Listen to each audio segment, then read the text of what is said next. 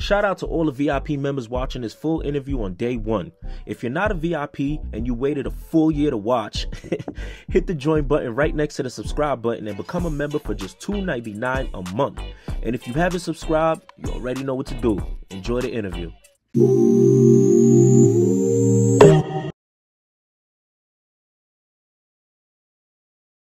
Talk about I know you had you knew Freaky Tah. Yeah, of course. That's my block. Yeah. Oh. 134 and God Blue. Yes. So like when Freaky Tah and Lost Boyz came out, yeah, me, 50, you know, a lot of other niggas was selling drugs while the Lost Boyz. Like I used to be around Freaky Tah. I could tell you plenty of Freaky Tah stories. What was like one thing that stands out to you? Like one story that stands out to you? Positive. I mean, Freaky Tah, they used to, his brother, shout out to his brother J-Boy, rest in peace to Freaky Tah, and they used to come out, I think it was the purple tape, I think the tape was purple. Yes, I think so. And they used to come out with the big radio, and Freaky Tah used to play his shit all the time, you know what I'm saying, and the block used to be crazy, 100 niggas outside, but Lost Boyz was wild niggas, they used to drink Devil Spring, niggas, some wild niggas. One memory I remember when they, matter of fact, one memory I remember they fought M0bb Deep. Oh wow. I stayed on the block.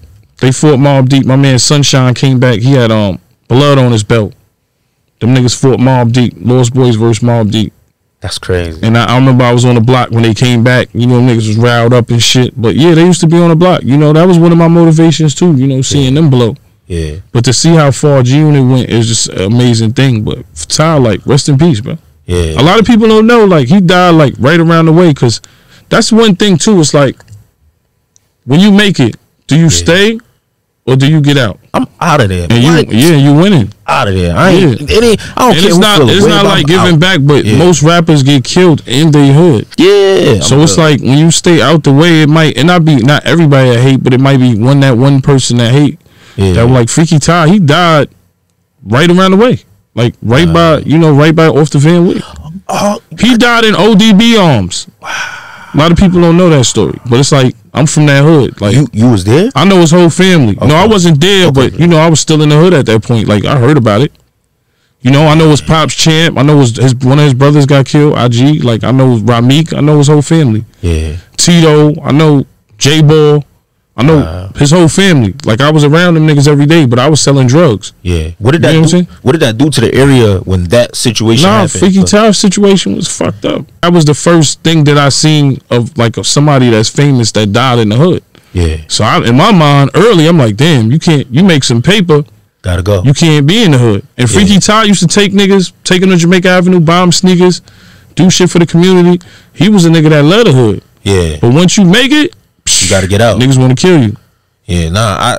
That's why I said what I said. I'm out of there. I always say is, if Nipsey's store was on Rodeo, would that happen? Would a nigga been able to hit him right there? I don't know. Look, I want to say no. Rest in peace to Nip. Look. I want to say no, but then when I see FBG Duck situation, I'm like, damn. They pulled up. But you look on that, Chicago is like, that's the first time that ever happened. Bro, I've been in Chicago. You got the war zone. You got the nice area. Yeah, yeah.